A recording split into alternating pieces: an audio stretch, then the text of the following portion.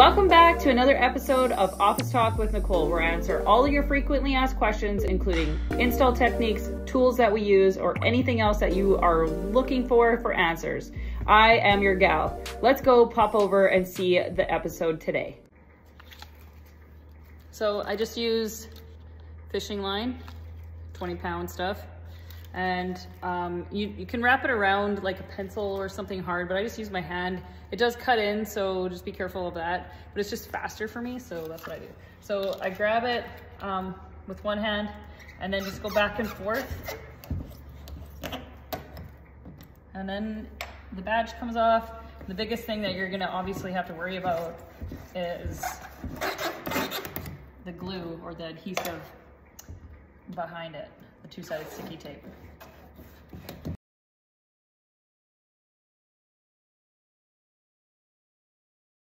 So if you use a longer piece, it doesn't break as often. So if you're only right here and going back and forth, you'll wear out that spot instead of using like the entire piece.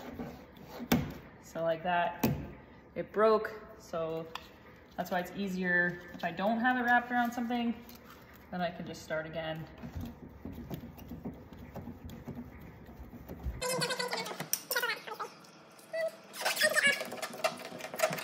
We use one of these, it's called a Monty. So the rubber wheel just comes off. You can change it after it starts getting worn out. The rubber wheels are about $50 a piece, and then this machine's about $800. So if you do want one, we can order them for you, but they are quite expensive. So I wouldn't recommend buying one if you don't need one.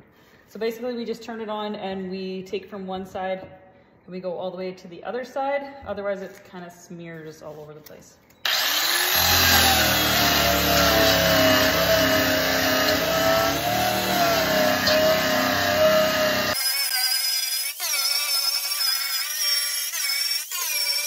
And we can just use a hose and blow it up.